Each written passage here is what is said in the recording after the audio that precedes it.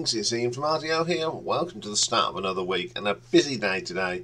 2 birthday top 10s as well today, apart from the regular videos we do on a Monday. So we're going to kick off today with a lady called Diane. Now this is Hugh Scott, one of our subscribers' older sister.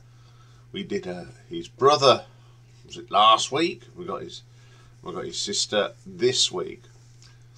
So happy birthday, Diane. Born 10th of June 1976. And I know exactly what I was doing on the 10th of June 1976. I was at school because it was a Thursday.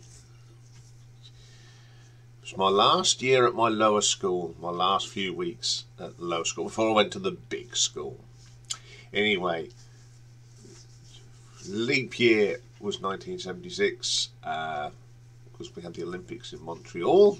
Sort of goes with leap years, Olympics do. And Diane is what we call Generation X.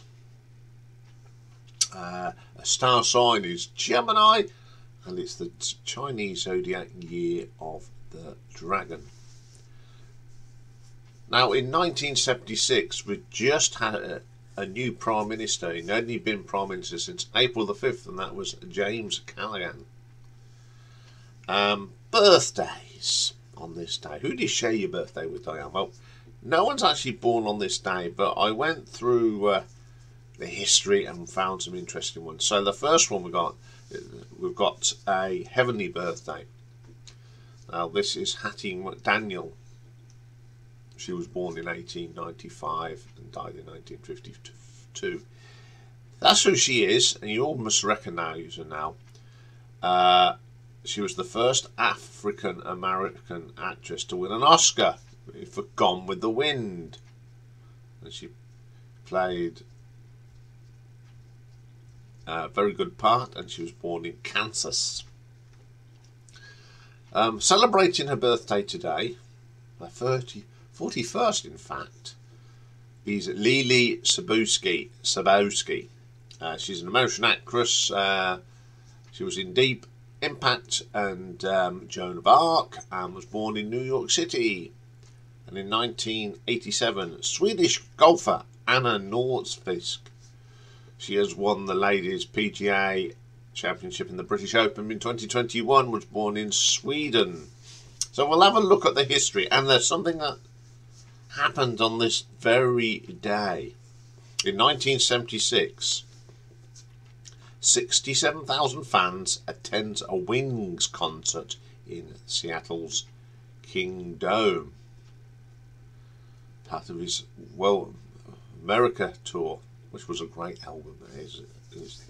But we have to go back in time for a few more. We'll go back to 1770. And Captain James Cook was the first European to discover the Great Barrier Reef off Australia by running aground on it. So that's interesting.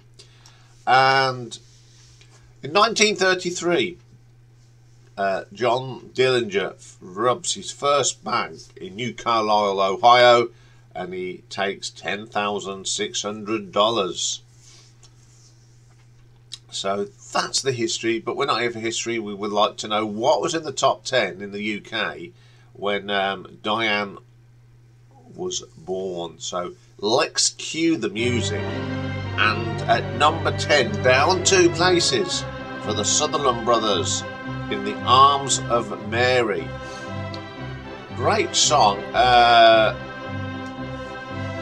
I like this song, and it got a bit of a reprieve back in the 90s with the American Pie films. I think it was in the first one. It's a great song. I've always liked this song. Pretty good. At number 9, up a big 11 places this week. Melba Moore, This Is It. I remember this. I was about 9 3/4 when this came out. Yeah, it was a bit of a disco-y sort of thing. Just about remember this one because I wasn't into disco, not even in 1977. As a 9-year-old, I was listening to Slade and the Sweet. At number 8, Down one place for the Bellamy Brothers and Let Your Love Flow, a classic song from 1976.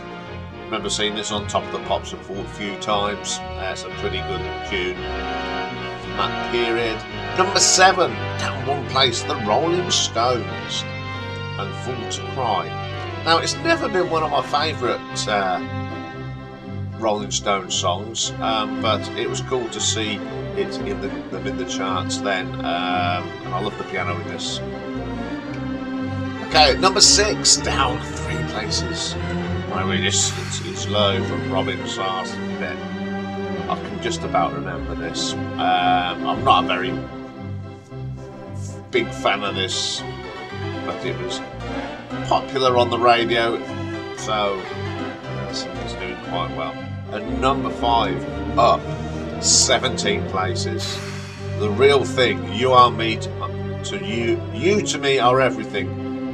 Classic now, isn't it? Got a lot of airplay was on Top of the Pops. I don't mind this disco song actually, it's not too bad. At number 4, we have a non-mover from ABBA and the wonderful Fernando. Everybody remembers this, sitting by the campfire in the video, lovely singing on it. It's a great track, absolutely great track. At number 3, down 3 places, so it was last week's number 1, J.J. Barry, No Charge. Oh, my granddad didn't like this. He hated it. He said it's a bit, he called it sanctimonious American dribble. It's a story, isn't it, about a kid? Yeah, and charging his mum and she, yeah, not my cup of tea. At number 2, having played to 67,000 people in Seattle, he had a song that was up 3 places, Paul McCartney and Wings, Silly Love Songs.